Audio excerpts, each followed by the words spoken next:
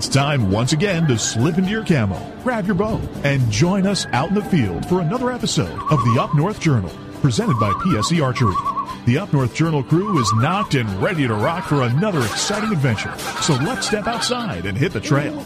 This episode of the Up North Journal podcast is brought to you by PSE Archery, Black Eagle Arrows, Scent Blocker, Killer Food Plots, Cabela's, Spot Shooters, Antler Action, Family Traditions Tree Stands, Tom's Custom Turkey Calls, and Badass Slingshots. Welcome back, everybody. Another episode of the Up North Journal. I'm your host, Mike Adams, sitting in the cabin tonight with a little warm weather with Danny DeFaw. A little warm weather, mid-60s. Yeah, it's February. I know it. What's up with that? Man, what a warm weekend. This has been a crazy week, week to come, actually. I survived the week. What are you talking about? Yeah, you were on death's door. Man, I started going downhill after last week's show, and you went downhill quick. I hit rock bottom by Wednesday, and I was out of work all week. I am so glad that whatever you had, you didn't leave here in the cabin. I cried uncle and actually went to the doctor. Yeah? That's pretty big for me. Well, by Wednesday night, I said, okay, I had enough of this. Had enough. But I had the flu, officially.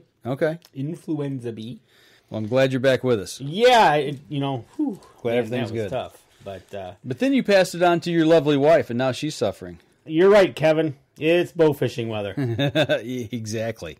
Man, strange week. Now, the last 2 days, it's been 60 degrees out. No snow whatsoever. I know it. It's wild to think that what's the date today? The 18th? 19th.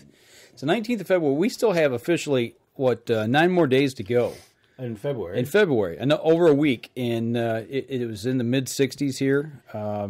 There's no snow on the ground. Exactly. And it's supposed to be this warm all week. Mm-hmm. For the next week, we're going to have this warm. So 50 degrees weather. Kiss the ice goodbye. There's no ice. Actually, yesterday, I heard some kids here locally put a quad on the ice and went through. Don't know any of the story. Don't know if they made it out. Don't know none of that. But pretty crazy. So, but anybody that's out there that's on our Facebook page right now watching the live stream, make sure if there's anything you want to chime in with, feel free to. Danny's monitoring the live feed here, so we'll try to answer some stuff as we go along. So and matter of fact, I think it was Friday. Friday? It must have been Friday. Yeah. They had two separate incidents of teenagers. One was walking a dog out on the ice, and the other one was, I think they were just out on the ice. Right. But they had to go and get saved. So, here's just a little bit advice: stay off the ice. There is no ice. Yeah, exactly. Well, all right. I'm getting texts from my wife about the dogs barking. So if you guys hear a dog barking in the background, it's my dog. Yeah. But so we went to the show this weekend. We did. What did you think overall? Deer and Turkey, a Deer in the Field and Stream Deer and Turkey Spectacular 2017. I was a little surprised. Good or bad surprise or indifferent? I thought the show was good. Could it have been better? Yes. I was surprised at actually being smaller than it was the previous year. Mm-hmm. Had a few less vendors. Yes. You could tell. Mm-hmm. They had some great vendors. But, it was just interesting dynamic, and the foot traffic that we had coming through wasn't I don't know. I guess this show over the years is just going down. Either that or what I'm hoping was the weather had a lot to do with it. You going to make it there, bud? Yeah, I'm going to make it. Okay. But the weather, I think the weather had a lot to do with it. As far as people getting out. They were outside. They didn't want to go inside to a show. They're going to enjoy a weekend of 60-degree weather in Michigan in February. And speaking of 60-degree weather, Jason Radecki was playing in a bowling tournament up in Houghton Lake, and there are still vehicles out on the ice in Houghton Lake. Okay. Well, Houghton Lake gets pretty thick pretty quick. You know it's above 24 inches of ice. Right. That lake tends to thicken up pretty quick and stay thick. Oh, and Jason, do you also like the you've seen the killer food plots? Mm-hmm. Nice. What? We got more to say here about that here in just a few minutes. Right. So, but no, I was, this used to be one of the premier shows for the show season. For Michigan, mid-Michigan. Yeah. Like we talked about, there used to be 3 shows, one on each side of the state and in the middle. Right. This was the in the middle that was supposed to be the show. The west side one is the Hunting Time Expo. Yep. Then you got the mid one, which is this one, and then in September you have the East Side show, Woods and Water. Right. But this show was just I don't know, it's hard to say, put the finger on it. Why? I heard a bunch of different reasons. Yeah, everybody has a theory. Right, exactly. Warm weather. It was a bad weekend because of the NWTF going on. But that's in Nashville. I don't think that had a lot to do with it. I don't think so either. The more you look at it, it's just I don't know. It's going downhill. But maybe not. Maybe they'll do something to. It was complained when the venue left downtown. Yeah, when it went out of town, and they all complained. And it came back. But it was packed when it was out of town. Yeah. Now that it came back, nobody came back. Yeah. I don't understand what the issue is. What's causing it. Talking to Jerry Lambert today, he said on Saturday mornings, they used to get there at 9 o'clock in the morning, and they'd get tired of being shoulder to shoulder when there was so many people there. I remember that. I remember those days. Right. And now he goes, look. Do you think shows in general are changing? I mean, we talked to a few people who were at Harrisburg, and they said it's a great show. They had a great time there. A little bit long, being 9 days, but they had a genuinely good time there and got to meet people who they needed to meet. You know what? Or do you think shows are starting to change? Do you think people are getting tired of the shows, maybe? It could be that, because really, truthfully, from the second week of January, you could play a show a week and just bounce around the entire area. Well, last weekend I was in Birch Run. Yeah, at the Expo. It's almost like everybody wants a piece of that pie for their venue. Right. So they try to make a show, but all it does is slice up the pie more and more. Yeah, only so many people are going to go to a hunting show. Right, exactly. And, but you talk to some people, that last week's show they did really good at. Mm-hmm. So the Harrisburg show, I think, is unique. I think that's just unique in size. It covers 2 weekends, 9 days long. 9 days long, 2 weekends, and everything's segmented, right? Mm-hmm. If you want to go guns, ammos, and rifles over here, archery over here, outfitters. Kind of like the Hunting Time Expo. The one main area is outfitters. Then you got the vendors off in the back. And I think that was still a pretty... I'll have to talk to Dave to get his overall opinion of the whole weekend. I just seen him there the one day. Mm-hmm. But, it's kind of hard to say. Well, then we got the things coming up at Cabela's. We got the shows that are coming to... I mean, they're not traditionally shows. They're more like events. Events at Cabela's. Then we got our... the turkey seminars are coming up for our local chapter in WTF. You got the SCI show and banquet coming up. Then you got all these other banquets that are coming. This time of year, I mean, there is a lot to do with outdoor gatherings. And I'm just wondering, maybe, is it getting to a point where maybe we've just got too many? It could be. Absolutely. Whatever, why not? Like I said, everybody wants to have their show at their venue. Right. But in reality, when you could if you could have three shows, one on the west side, one in the middle, and one on the east. Right. And build up for that big show. But then if it's not at your venue, you're going to say, well, I want a piece of that. Right. Absolutely. So, it's just one of those things. I wish there would have been a lot more people. We had a great time. Got to see a lot of great people there. Working the PSC booth. The thing I noticed this weekend, especially with there at the shooting booth, was the people coming in to shoot bows seemed to start trending more. You okay there? Yeah, man. Okay, just checking on you, making sure you're all right. We're trending towards females and younger females. It was most, I'd say between women and men, it was probably 60% men, 40% women. And probably a third of the women that were there were young, teenage girls. So I think we're seeing a trend. And that's a good thing, because we talked about this. Matter of fact, talking with the QDMA gentleman this week about the 100 numbers going down. Right. So that's a good trend to see in the archery. But there's a lot of target lady archers out there, though, too. That's true. And seeing more and more. It's because everybody can do it, right, which is kind of nice. And, it depends on how much money you want to spend in it. You can go little or a lot. But I think it's good to see that. Just getting people out in general. Just seeing the younger crowd out there as well. Absolutely. It's good to see. Hopefully we'll start to see things turn around the other way. So. Yep.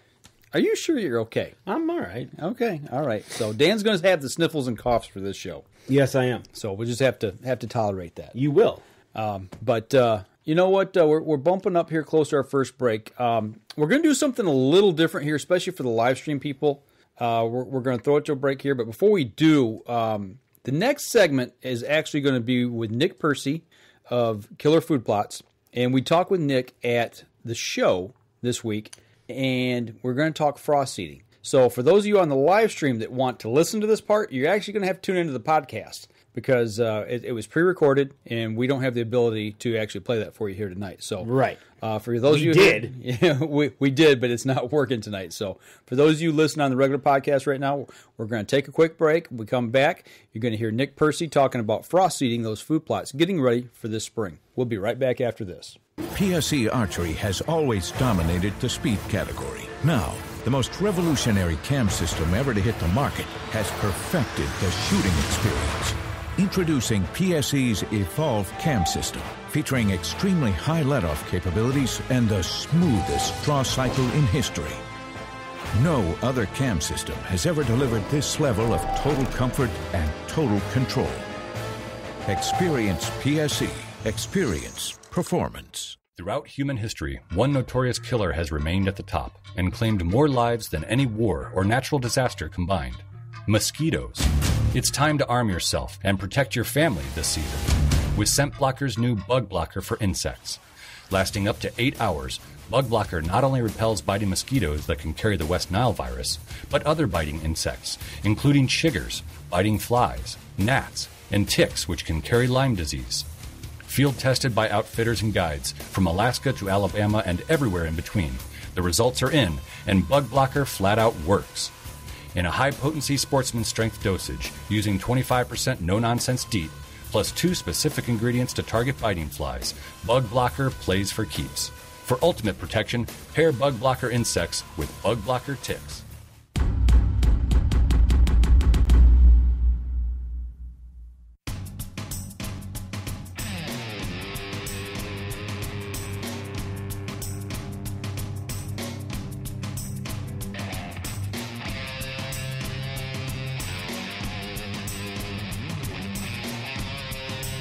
Welcome, everybody, back to another segment Up North Journal, and we're coming to you live from the 2017 Deer and Turkey Spectacular here in Lansing, Michigan. And we are here live in the Killer Food Plots booth with none other than Nick Percy. Hey, Nick, how's it going? Great. How you guys doing? We're doing fantastic. Excellent. You know, we're here in February, and we talked before a little bit, but we're starting to think about food plots. But what should we start to think about now? Well, we are approaching. We've got a little bit of a warm-up here, which is getting us thinking frost seeding. Absolutely. Frost seeding will be usually in April, late April, mid to late April, depending on how Mother Nature is cooperating. Hopefully this isn't the drought of 4 years ago that we're about ready to encroach on. But I think this is just a little taste. Getting a little warm up to spring. But, yeah, usually mid to late April, you're going to want to get out there and get your stuff frost seeded. Okay, so frost seeding. Take us through it. So frost seeding is the spreading of clovers, chickories, alfalfas. Those are the 3 varieties that we offer where you can frost seed those ahead of the complete thaw or completion of a little bit of snow, rain aspect. Okay. So what you're trying to do is you're trying to get the seed out there during that fluctuation in the weather patterns, and you're allowing Mother Nature between rain, some snowfall, some up and down heaving of the frost coming out of the ground to essentially establish that perennial food plot early ahead of the grass and the weeds. You're letting Mother Nature do the work for you. Exactly. You know, and that's one of the things that, you know, you do a lot of work here, but there's some things you can do and let Mother Nature do it, and frost seeding is one of them. Yep, it is. Now, what you want to do is you want to try to do frost seeding. We generally suggest that you do that in areas that you've previously planted, maybe with a late season brassica blend, like our Carnage brassicas or our deep woods. Those big leafy greens tend to cover the ground. You don't have a lot of weed and grass infiltration in the late part of the fall, and your food plot is clean, like a clean slate to start your frost seeding. If you don't have that situation, you can still go ahead and frost seed into those areas. This is great for folks that don't have equipment or that have the right equipment to turn.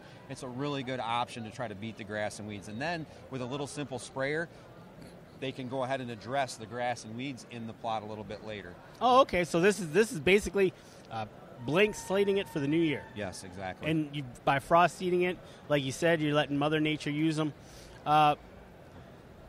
We do this in the next couple of weeks because we know what's going to happen in April. And now, is there anything else we should look forward to? Or speaking of that, you mentioned getting your soil tested. Oh, yes, absolutely. It's very important. Okay, so do you offer that or local extension service? Or because let's say here I am, I just bought a new acreage, and that should be my first step, right? Yeah, soil testing is the most important step, because a soil test is, think about it as your blueprint for your seed bed of your food plot, and that will tell you exactly where your soil is at that point. And then what we can do with that soil test, we do offer soil testing. To answer your question, it's $20 per food plot location or per soil submission.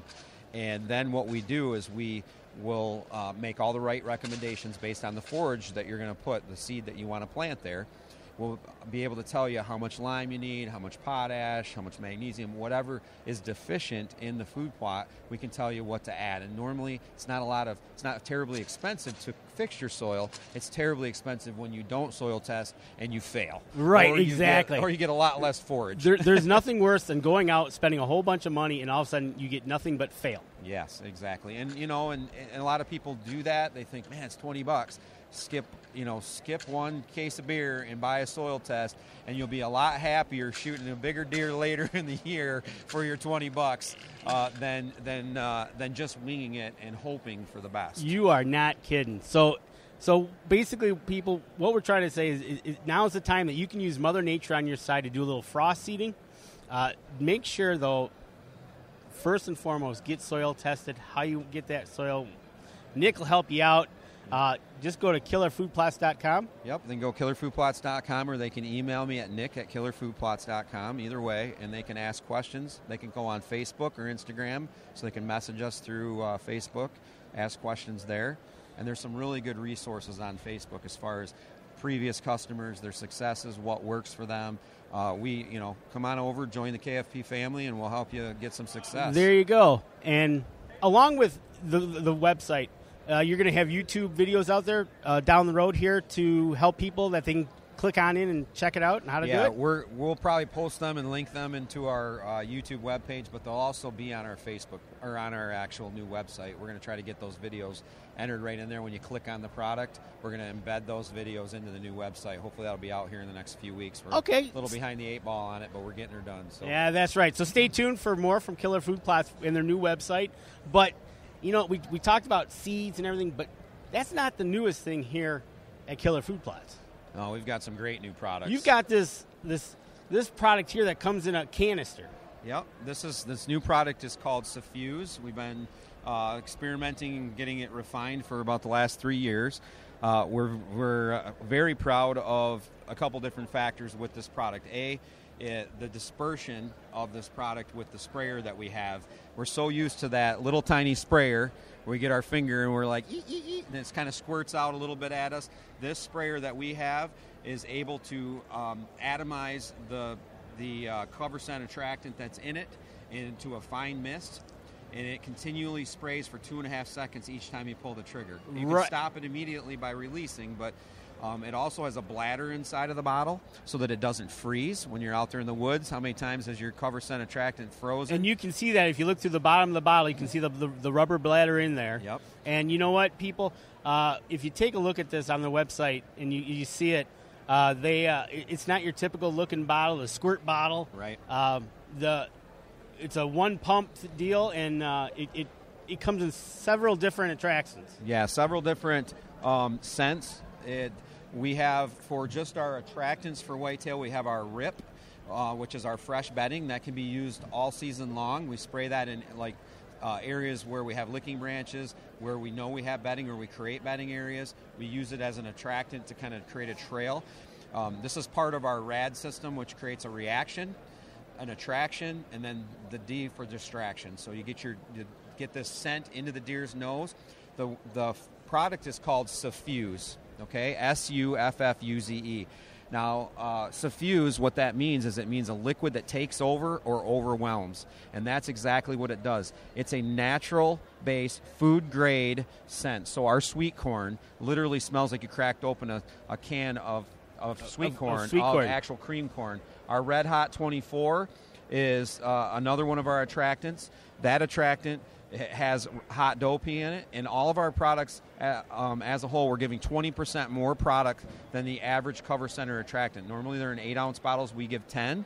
We have the bladder. We have the better dispersion. This product lasts a lot longer. It doesn't freeze up. It doesn't cause issues. And the sprayer is also refillable. We're going to have refillable canisters. And for those people who travel and they fly to their different destinations to hunt, we're looking at, right now we don't have it, but we're working towards finding concentrated bottles where you can take an empty sprayer, you can bring the concentration, and we'll have the mixing ratio. Once you get to your destination, you dump it in the bottle, add the right amount of water, fill it up, shake it up, you're ready to go wherever it is you're hunting. And I tell you what, that is invaluable, because how many times, I want to take this with me, but you can't take liquids on the plane, right? Right, yep, exactly. So you don't have to leave your, added benefits, and it's not baiting, it's none of those things that, go against some of those areas where we can't bait, or we can't do food plot, or whatever, or feed pellets or whatever. The liquid is a good solution for that. And you just don't have this for deer either. No, we also have 2 scents for bear. We have our muscadine grape, and we have our blueberry, and those two are excellent. Again, there's several states where you can bear hunt, but you're not allowed to bait, and that is a very, very strong concentrated blueberry smell, as well as the muscadine grape, and they're food grade, so you can spray them on any type of vegetation, and the bears are drawn to them. Same thing with the whitetail, with the sweet corn, the white oak acorn, the persimmon, the red apple. All of those are food grade. You start up spraying it up high, drop it down low, bring it out in front of where your kill shot is, and concentrate a spot on the ground, and that's where the deer go. They start up, they smell it coming downwind of you. It's a good cover scent. It's water-based, so you can spray it on your hunting clothes when you're in your tree. It's swirling, so when your scent is swirling, it will swirl that smell. As soon as they get that in their nose, it's all they can smell. It overloads them. It overwhelms their sense of smell, and that's the benefit to you, the hunter. So that is awesome. That's just another thing coming here from Killer Food Plots. Well, Nick, I want to thank you for your time, and we're going to check back with you for some summertime tips as we go forward. But we just wanted to hit you up for the beginning of the year to see what we can do. Well, also, you guys, check out our Coreinfusion high-protein bodybuilding feed as well. It's full vitamin, chelated mineral, all the natural ingredients, the core ingredients, CORE, infusion.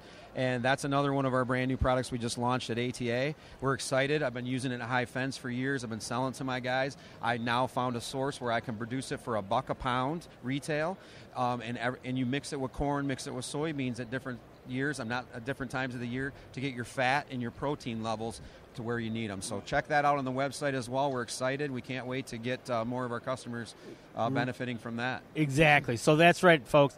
Check out Killer Food Plots, killerfoodplots.com, or simply just go to Facebook. Yeah, absolutely. Thanks, Nick. Yeah, appreciate it, guys. Thanks a lot, man. So what do you do when you've completely redefined the way bows are engineered? When you've reached the pinnacle and the band starts playing your victory song, you start a revolution out of thin air. Introducing the all-new PSE Carbon Air, engineered with true carbon technology to be the lightest high-performance bow in the world. Experience PSE. Experience performance. We know the future of hunting depends on our nation's youth.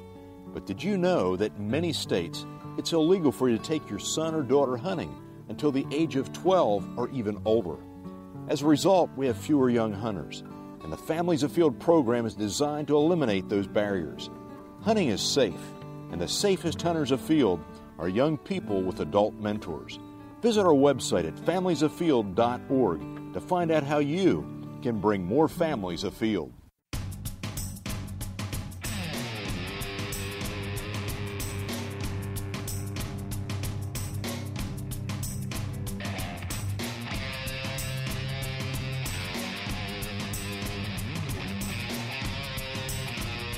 Welcome back, everybody. Third segment of the show. Got done talking with Nick Percy. Isn't it nice to use Mother Nature as your own personal help to plant. Seed sower. Right on. You know, and it's just one of those things. And you think about it, it makes perfect sense, right? I think so. Use everything you can to your advantage. Right. And some people, you know, all you got to do is go out there and spread the seed on top of the soil and let nature take over. Heat and cold contractions of the day, just let that seed work in. Well, the thing with talking with Nick, actually, we're going to work on a couple things with Nick here this year, hopefully, and get things laid down on video. We're going to start shooting some video on some things we're doing on my personal food plot up north. So as that progresses throughout the year, we're going to be showing some different things. Right, and so it's good to have killer food plots on board, as you see right there. Absolutely. Talking about timing. Yeah, timing's everything. But it's always, we've been talking with Nick for a couple years now, and you know, and things just, stars and moons align for some reason. That's right. And you know, he's got a great product, and we're going to be using it this year. So you know, stay tuned, and we're going to see how all that works out. And you too might get like a hammerbuck. That would be nice. I haven't seen a hammerbuck running around on my property. Speaking of Mark Hammer was at the show. We did. Antler Action. He's got a new product out this year. He has got a new product out. And for those on the live stream, I can hold it right there.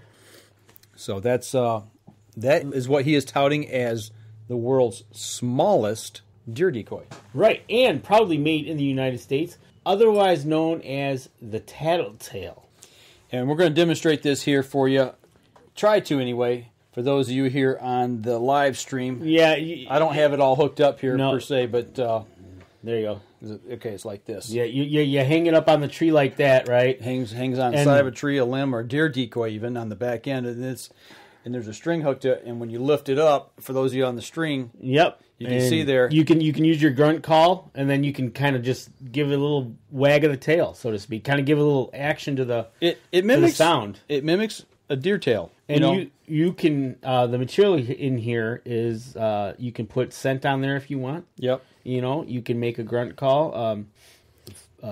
Whatever call you want to use, you can add scent to that. It gives a little instead of deer, just a little visual flash. Right, a little visual to the call, and so. The biggest thing, you don't want to sit there and flap this thing and yank it up and down, because then it becomes an alarm flag. Right, exactly. But you just want to give it a little... In the general direction of where you're calling, and all of a sudden the deer's going to, the buck's hopefully going to, like, hey, what made that noise? Kind of start looking around, and if he sees a little tail flick in the air, he's like, oh, okay. Hey, that's where that noise is coming from. Yep, and then maybe he smells a little doe estrus on the... And you put it on there. And he's on his way over. So, but yeah, it was nice to see him again. He's got his rattler action going. He's modified it yet again. He's brought it down to one pattern, nicely packaged.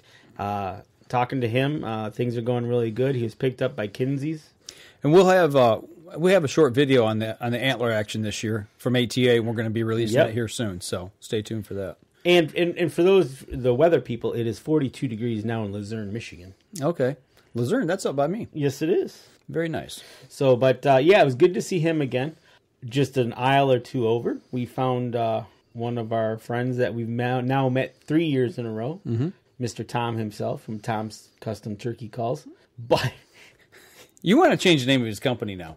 Well, I think he's going to have to, because he's actually now going into buck grunts, deer grunts. Right here, he makes the mouthpiece out of the different types of woods. I think you have a hickory. Yep, mine's hickory. Mine's orange sage. Osage orange. Say that again. Osage orange. There you go. Thank you.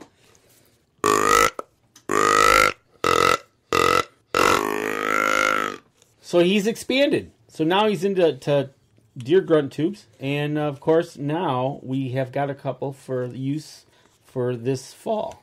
Absolutely. And can't wait to try these out. I love how deep this one goes. Mm-hmm. But I was trying to change the reed in mine. I gotta get the reed out of mine. I got way it stuck. to go. You guys stuck. But you just take that, you go in there, you just kind of change that. There's a little rubber O-ring on there, and you can actually bring it up and make a doe bleed out of it. Yep. That's not the doe bleed. No, that's not. That's what mine's on right now. Is the so. But yeah, Tom's Custom Turkey Calls is now making deer grunts. Right. And next year he was actually thinking about doing crow calls. Yes, matter of fact, the whole conversation was a guy that makes turkey calls doesn't make a crow call. Yep, somebody asked him about it, Yeah. so this is something he's going to be working on hopefully this year. So he will be going back after the shows, he said, and coming up with the crow call and probably have those for next year. There you go. But it's good to see him again. His work is just Phenomenal. incredible. The different pieces of wood that he makes his calls out of just amaze me. The pot calls and the box calls are really it's more like artwork than anything. I almost hate to take it in the woods. You know what I'm saying? Really, exactly. So, but so it was. Speak of the devil, I do believe, if I'm not mistaken, let me slide over here. I think. Uh-oh. You got one of them? I think this is his call that I got right here, laying up here. If I'm not mistaken, I can tell by the. Yep. Yeah, it is. So, the old pot call, my favorite. Won't be long. We'll be playing with those too. Nope. So. No, it's about that time. I tell you what, this weather kind of makes you want to get out there and go do some scouting and stuff. Did you yesterday see, when you were following me to the show, me pointing out the window feverishly at one point after we left the house? No. You didn't see me flapping my arm, like pointing real hard? I think I might have, but I wasn't. There was a field full of turkeys. Is that what it was? Yeah, there was a couple out there, a little bit bigger ones. I mean, they weren't out there strutting and doing their thing, but I'm like, yeah, I think that's a field full of turkeys. I tell you what, after the warm week they're going to have, I'm pretty sure they're going to get rudely with a March storm here. But man, I tell you what, we always see this. We get a quick warm up, then all of a sudden it locks back down, and this is really, really early. What's this going to do to nature? I mean, is it really just going to throw everything to a big tailspin? Nah. Remember the supermoon, how it threw in hunting season into a tailspin? And we talked to the gentleman from QDMA. Yeah. And Dr. Kroll. Yeah, they were up at the big club here in Michigan doing their deer necropsy. And we talked about this. We've talked about this on the show, just you and I, about the supermoon and hunting. Yeah. And then we talked to Tony Smith of the QDMA about this. And Dr. Kroll, and you've been up at the necropsy up at Turtle Lake. Mm-hmm.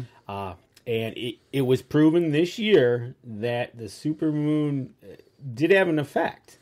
They think it did. I mean, it coincided with the opener of deer season, and the breeding, what he called it, the mean date, the average date, the mean date that they had actually got pushed back 3 days. Right, exactly. And they're thinking because of the supermoon, and I could totally agree with that. Mm-hmm. But my question is, how does the supermoon affect breeding cycles? Right. I don't understand the science behind that, how the moon would do that. I've read a lot on both sides of the fence on this, of how the moon may or may not affect the rut or breeding cycles, this, that, and the other. I still not sold 100% on it one way or the other. So, for me, the jury's out. It's one of those things that some people live and die by it. Mm-hmm. Some people could care less about it. Yep. That goes for sense. That goes for spit it out. I'm trying to. Oh, smoking. That's another one. Yeah. I scent smoke. control. Yeah, Yeah. scent You know how control, I am about scent I control. know, and then some people They throw could all care less. caution to the wind, right? Right. So, but yeah, talking to him was interesting about the supermoon, and it was just getting all that fun-filled fact information from people. Well, in talking with him, we did talk with a guy. He was one of the local chapter guys working the booth. Yep. But he's also on one of the deer advisory boards, and I'm here in the state of Michigan. I don't remember his exact title and what he did, but he's part of this group that helps to push regulation one way or the other. He doesn't make it, but he helps push it one way or the other and make recommendations to DNR. And it was really interesting listening to him talk about the core principles of QDMA and how it works to help with controlling certain diseases, even with CWD now here in Michigan, and with TB. And he talked about those dynamics and how that all worked. And for the life of me, I don't remember everything he said. And we got his card. We want to have him on the show, so absolutely he can help explain some of these things. I mean, he was a wealth of knowledge. Mm-hmm. But, and I think he could explain it in the simplest terms that we can all understand. Right. Without going into the scientific mojo. Right. Getting off way deep in the weeds. Right, yeah. Exactly. It's good to have somebody that's able to do that and explain to everybody and get everybody level set as to why we want to go this way. Yeah, it was the scientific part of it. It looks like it's working. I think so. And that's the thing is they've got the science behind it, the numbers to back what they're saying. But he says they still see resistance from people that still believe all it is trophy hunting, and not that the shooting bigger bucks is a byproduct of a healthy herd. Right, exactly. And you know what? And that's talking to a QDMA gentleman. But then let's take it one step to the little bit to the left when you talk to Nick Percy and you talk about his the pellets he has to feed the deer. Those are nutrition pellets. Those are developed to help the nutrition of the deer. It's Right. not to grow big antlers. Right. He's putting this nutrition out there for the deer so the does can produce 3 pounds of more milk, and it's just to help their bodies and the rumen inside the stomachs. And, we talked for him a little bit and you heard on the interview, but it's not about shooting big bucks. No, it's about a healthy herd. Maintaining a healthy herd. Helping to help nature control these things without it being so violent. Right. Some of the things that we see in nature that when it does get skewed and it gets ugly quick. It does. Where disease does crop in, And he told us the story up at Turtle Lake, when the first time Dr. Kroll went in there and gave them his recommendations as to how many does they want to shoot to what they're actually shooting now and how the mindset changed. Yeah, and it's taken years. Yep. And it does. It takes time. Part of that problem is, I hate to say it, but it's old school, new school. Old school mentality versus new school mentality. And at my age, I'm probably more of that old school mindset. I'm at the tail end of it. But, it's taken me a while to open my mind. Right, to listening and understanding and really digging into the science and understanding what it does and how these dynamics change the health of the herd. So, but they have seen an increase in the APR section of Michigan up in that northwest. The mean age of the deer being taken are getting older. Exactly. So, and they're taking more does. So it's all working. It's working. So I'll tell you what, though, we're bumping up here on our last break. Why don't we step outside? When we come back, we'll kind of wrap up things here, talking about the show and a couple of the little odd and ends and things that are going on. So we're going to step outside. We'll be right back after this. I shoot PSE because I like one pin to 40 yards. I shoot PSE for the perfect combination of feel and performance. I shoot PSE because you can shoot lighter poundage and increase arrow speed.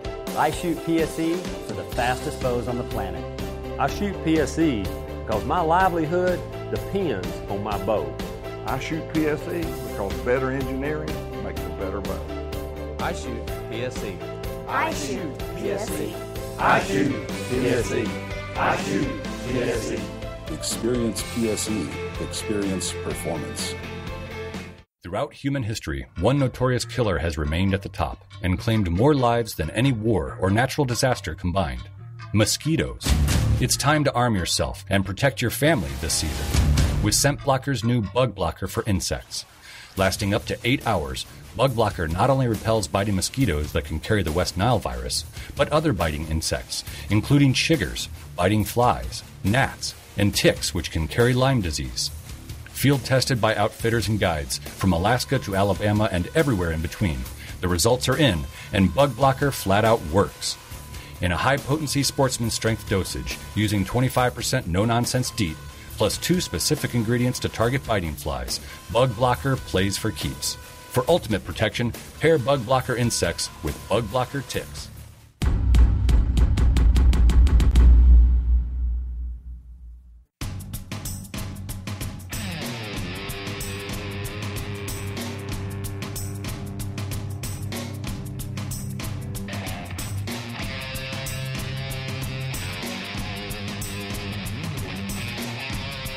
Welcome back, everybody. Last segment of the show. We've been talking a little bit of, kind of about everything. Well, it's kind of... it's one of them weekends. I survived the week. That was the number one key thing. Mm-hmm. But, it was just a weekend of being in an outdoor show. And I still can't get over, I hate to say it, but I don't know what PSC is going to do anymore at a 90% let off with a bow. Yeah, it just the technology just keeps jumping. Every single year, it seems like something new comes out. So. All right, so let's see. Got a question? Sounds good. Okay. Hear us loud and clear. Good deal. And Tom Covert, yes, you missed the first segment. So now you're in the last segment. Sorry, Tom. We're snooze, you lose. For those on the podcast, we're taking a few questions and comments here off the live stream. Right, exactly. But 90% let off with the Evolve and the new cam system on the Carbon Air. That bow, and I had several people shoot it, and they were just, it was, again, the wow factor. Mm-hmm. And I don't know. I think just getting people shooting that thing is the key to know. You can look at it, see it, but once you touch it, feel it, and shoot it, then you understand it. Absolutely. But no, it was a good weekend. I was surprised at the lack of deer that were entered in the back. The show, yeah.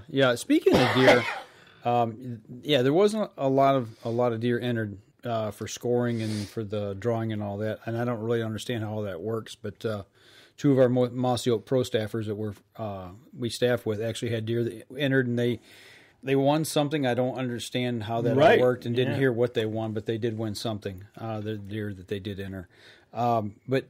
On the way home, since how we're talking about a little bit about the outdoors, a little bit about the show. On the way home from the show, I'm coming back, and about halfway back, and I already explained to you kind of where I was at.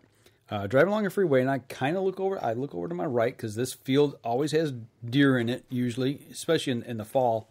But lo and behold, there's deer out there in the field. You know, it's 4, 5, 6 does, and then as I look, coming up to them is a buck. Yes, I said a buck. It was a buck. I could see antlers on it. It was a mainframe 6 at the edge of his ears, pretty tall. It wasn't an overly big deer. We didn't have a lot of mass to him, but, it was a good, healthy deer. But you could tell it was a buck. He still had antlers on. I believe it. The 19th of February, and he's still carrying his headgear. I've seen deer in my backyard into March. I've seen them south like that, but not this far north. Yep. I will see it. It's been a few years, but there's usually, sometimes I'll catch a buck in March that'll still have his antlers. Yeah, it's just, to me, it's getting a little late in the game. I think what happens is eventually Mother Nature just says, excuse me, but those got to go. They got to go. Because we're going to start growing new ones, and I think they get pushed out eventually. But, it just shocked me. It is. Well, here it is. You've heard people in December saying, deer are losing their racks, and all of a sudden you see one here in February. Yeah. End of February, and one has one. Right. So. Yeah, it's a little different. Yeah, it just, but that's Mother Nature. Got another question posted there. Oh. Let's see. Predator hunt here next weekend. Coyote, fox, and bobcat makes the trifecta. Oh, so Jason's going to be doing a little predator hunting next week. You know what? It's a great time of year to do that. I got 2 quick stories. Well, I got one quick story about that, and I got one story that we could probably finish out the show with. Quick story is, on the way to the show this morning, talking about the show again, but as I'm driving down the freeway, and I look to my north, on the side of the freeway, something caught my eye, and as I glance over, on the other side of the fence that's in the ditch, right? The boundary line from the freeway, there was like a really nasty tangled edge, really just scrub weeds and tangled just brush. And walking along the edge of that brush was a coyote. And he was hunting. He was looking in the brush. He wasn't paying attention to the road. And I did a double take, and turned real quick. I'm like, Mr. Coyote, looking for breakfast. Looking for breakfast. Yeah. And Tom Covert, what do you fellas know about piebald deer? Saw my first one about a week ago. No rack. Well, you know what? It could piebald deer could either be bucks or does. Got a doe. We got a piebald doe actually that runs our property. You do, and it's called Socks. Socks, yeah. It's a doe that we've been watching for 2 years now. We saw her as a fawn, and she's this year she's a 1.5-year-old doe, and we've pretty much put a collar on her, an imaginary collar. It's like hands off, don't shoot. Right. Yeah. And we're letting her go because we want to see if she throws piebald fawns this coming year when she gets bred. This one, the one I'm talking about, she's got white legs up to her elbows. Okay, front and rear. Looks like she's got white sanitary socks on. Yep, and that's why we call her socks. And then on each side of her body, not just her belly hair white, but up on her side, predominantly up on her side, are two big circles on each side. So, and here behind my house, I've seen a buck, 7-8 years ago, and we called him Dirty White Boy because he was all white, but he looked like he rolled in the mud. It was a dirty white looking color. Yeah, he wasn't a pure. Yeah, and he was an 8-point, nice 8-point. We seen him around for one full year. Don't know if he ever was shot or nobody ever said that they did here in the area, but we did see him a lot. And I seen another one here in the area. It was a doe. She was completely white except from her neck up. She was, it was like they took a head off of a regular doe and stuck it on this white doe. Oh, okay. But her neck and her head was, was brown. So Jason also says, and this is kind of funny. The DNR says there's a bear boom going on up here. And you know what? We talked to the DNR. Matter of fact, talked to him today. Talked to him today about that. It's posted on the Michigan DNR website. You can go check out the recommendations that they have put in for the bear season upcoming. Mm-hmm. And that's exactly what they've put in for a couple areas. Baldwin and Red Oak. And Red Oak. They're increasing tags. They've increased the tags because of that. The matter of fact, you're spot on, Jason, that's what they've asked for as an increase because of the they checked into the incidents. Yeah, well, and actually I heard that there was a 19% increase in the bear population, at least in the Red Oak district, which is where I hunt. And they said that there are more bear there now. For that reason alone, they're bringing more tags to that hunt. So I can't remember exactly what they had before. I think it was 600, and now they're going to 700. So I think don't quote me on that, but I think it's a 100 tag increase. And all this is public information. Yep. It was kind of fun. She brought it up on her phone, and we went through the recommendations that they recommended. And they'll be online for a month. Then they go to recommendations, and then they're going to say, this is what we want. Yep, they'll make their proposals. They might make a couple tweaks in a month. But, yeah, it was a good question because we talked about that today. Hey, Charles, how you doing out there? Glad we're sounding good. So Jason says it's a 29% increase since 2012. I believe that. We're seeing that around our area as well. Yeah, Mike's seeing that up at his hunt club, too. That they're seeing. Well, even around the surrounding area, just that whole general area up there is, we're hearing more and seeing more. I mean, I'm picking them up on trail cam, right? A lot more frequently than years past. The one thing that does concern me about the bear population up there, and I don't know if a lot of people know this, but bear are natural predators to deer fawn. They are one of the tops. They found that out in the Mississippi. The study in the UP. Study in the UP. We've seen it firsthand at our camp. We've got a field in front of our camp, and we let it grow tall. That rye, we let that rye or wheat, whatever we got planted, we let it grow really tall. We don't mow it until late July, so the does can actually fawn in it. And we've seen bear repeatedly come through and start searching and running that high grass to try to find them. Yep. So they're a very good predator of fawns. And we actually caught them on trail cam as well. So, and Tom wants to know how common are piebalds? Percentage-wise, I don't know. That's a good question. It's not a big factor. It's a small factor that they even exist. Yeah. But it depends on what. To be a 100% albino is way more than being a piebald, and then it's even less. But what will happen is you'll get into a genetic traits within the family in that area. Yep. And you'll see it in a few deer in that area. And that's why we let we let socks go. Nobody's going to shoot her, at least not in our camp. And we're going to see if she does happen to throw fawns this year that are piebald. It's kind of our own little experiment to see, what happens. Right. We haven't seen a buck that's piebald. But there is another doe. We think is the same age that runs in the same family group. And she has very similar characteristics on her legs. Okay. Not on her sides, but on her legs. They're not as high. The socks aren't as high on her, up to her elbow, like on socks. But so I think they're sisters. Right. Just don't know that. A little bit difference. Yep. They won't be the same. Yep. So. Okay, Jason, tell us, how many deer you've seen this year? so we'll see what he says.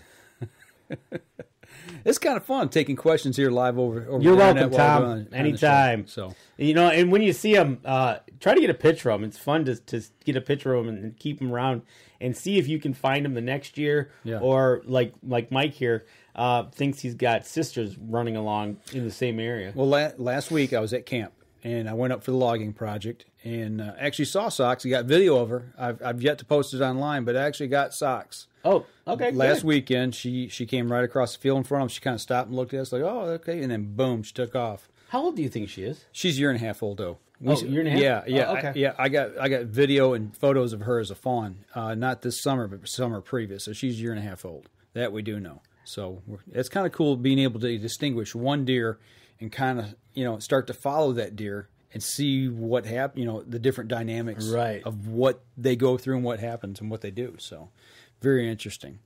But, and Jason saw one deer during deer season. That's not good. No. In talking about being the last week at camp, we'll kind of wrap up the show with this. I got a quick story talking about predator hunting. I got up to camp Friday night. I woke up Saturday morning at 7:30, and I had the heater running in my room. And then I went back to sleep, woke up at 8:30, and then finally got out of bed at 9:30. And went over to our camp manager's house next door. And he said, Did you hear the coyote? And I'm like, no, I didn't hear no coyote. What time? He said 8 o'clock. He goes, ran across the lake. He says, actually, it was probably right outside your window. And I'm like, yeah, whatever. So we get out, and there's snow on the ground. Not a lot, but there's snow on the ground. And we walked over, fresh tracks, right outside my window. It was a coyote. But the problem is, there's a feral cat in the area that he's been letting cruise around because it's keeping the chipmunks and the red squirrel and the mice away from our hunting camp, or our lodge, because we've had issues with that. So he's kind of patrolling the area. Well, this coyote and the cat tussled right outside my bedroom window. And we looked at the tracks, tried to figure all this whole situation out and see really what went down. You can see where the two tussled.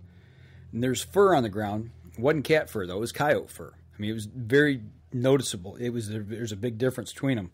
And I've seen enough coyote fur that I said, that's coyote fur. The cat's white, the fur's brown. Right. So that right there alone. But there's no blood. So we're like, okay, did he kill the cat? Just break its neck and take it off and go eat it somewhere? Is that when he's seen it running across the lake, the frozen lake? So we started following the tracks, and it started to go up the road, up the 2-track, away from our camp, up to this ridge. And all of a sudden it stopped and turned to come back, and we look, and here come a pair of coyotes. 2 coyotes coming down the hill. So we figure he's going up the hill. These 2 are coming down, and he sees it, and he turns tuck tail and run, and that's when he ran off and went across the lake. Right, exactly. So and you know what? It's funny. I seen the video because you did this all on video. I've got video of this. I'm going to try to put a little clip together. But then the interesting thing was, and we don't know did he hear the coyote going after the cat, or did he hear what we found later? We went down and followed these tracks. They go onto the ice. We see a distinct set of tracks going across the ice. Then the set of 2 come down to the ice in a different spot. And all of a sudden, there's this huge spot where it looked like they tussled. WWF went on. Yep, exactly. There's no hole in the ice. There's no nothing, okay? And there's fur everywhere. Yep. Coyote fur. And he's like, man, they were fighting here. When we kind of thought about it, walked around, checked a couple things, I'm like, what time of year is it? It's middle of February.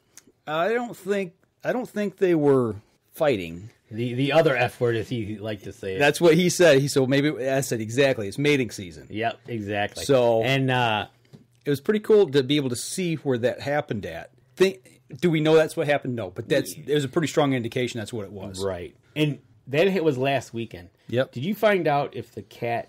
He thinks he saw fresh cat tracks. Okay. Yeah. He might have. The cat might have got scared the heebie-jeebies out of it. Right. Well, the thing is he's been he puts a little cat food out just kind of keep him around the area. Even though this thing's a mouser anyway, and he's cleaning the woods up, Right. But the recent problem is now he's got raccoons getting into the cat food. So absolutely. That's making a huge mess. So now he's having to get rid of that and just he thinks he's still there, but he hasn't seen him. Okay. So good. He saw cat tracks. That's good. Yeah. But no.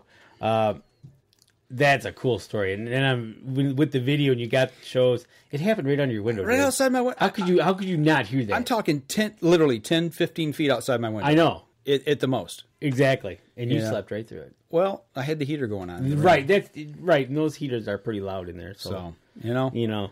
And I was contemplating taking my rifle up and getting up that morning to do coyote hunt. Had I done what I wanted to do, I don't know. I may or may not see him. I might have spooked him off. I may have, went a different direction. You actually might have went too far away. Yeah. So I'm thinking where you probably would have went. You probably would have came back and saw these tracks and said, well, why did I go anywhere? Well, see, when I come into camp, I park on the far side of camp, in the drive. Yes. I don't park on that side for that reason alone. When I'm up there by myself, I keep things really quiet. When you keep the woods quiet, you don't go slamming doors, you don't honk horns, you don't go making noise. If you keep it quiet, like nothing's there, animals aren't alarmed. They don't, they act natural. They're not spooked off. And truthfully, really, you can do that real easy at your place because if you stay on the one side, it's secluded. You never even have to go to the lakeside. Exactly. They didn't know I was there. Right. So, but that's it's an awesome story. It was pretty cool, and I got video. Like I said, I got to throw it on the computer and kind of put it together because I shot 5 or 6, maybe 7 different video clips of what actually happened as we told the story and tried to figure this whole. As you guys CSI'd it. Yeah, we did. We kind of did it like a wood CSI. You were. It was like the murder scene. There was no cat.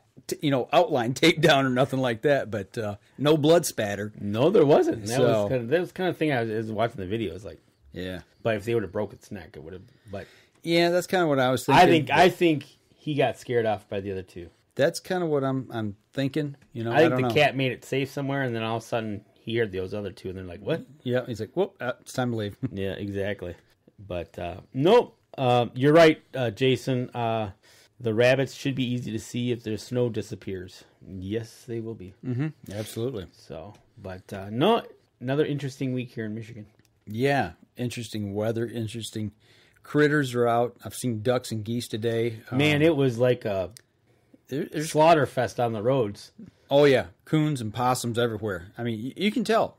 With this warm weather, things are waking up and they're getting out, getting active. Yeah. And getting squished. Yeah, it was...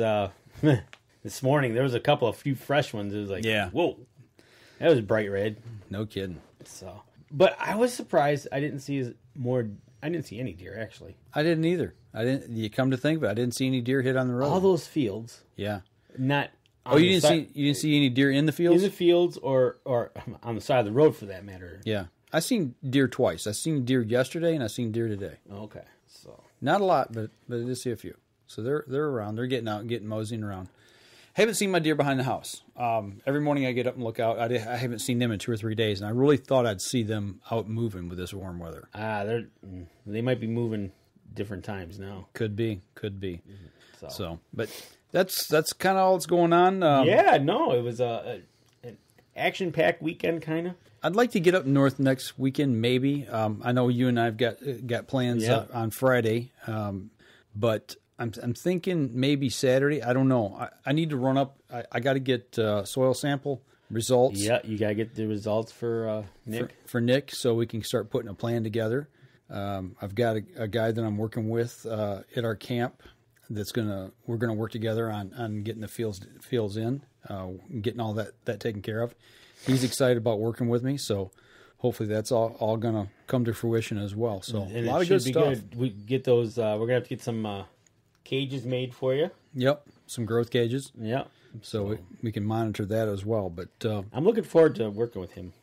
I think it's going to be a good year. I really do. Yep. I'm looking forward to getting things rolling. So absolutely. But I tell you what, for us here on the podcast, I think we wrap up the show, and next week we'll come back. Hopefully, we'll have some more good stuff to talk about. Yeah, and tune in next week. Same time, hopefully a little less difficulties. Hopefully I think we just might have figured something out here. Well, I hope so. We'll see. For now. We'll see. But, that'll do it for us this week, so make sure and tune in and follow us through the week and see what's going on, but we'll be back again next week. This episode was brought to you by PSC Archery, Black Eagle Arrows, Scent Blocker, Killer Food Plots, Cabela's, Spot Shooters, Antler Action, Family Traditions Tree Stands, Tom's Custom Turkey Calls, and Badass Slingshots. Thanks for listening, and join us again here next week. Until then, remember, as we always like to say, if you're out on the water or in the woods, shoot straight and be safe until next week on the Up North Journal.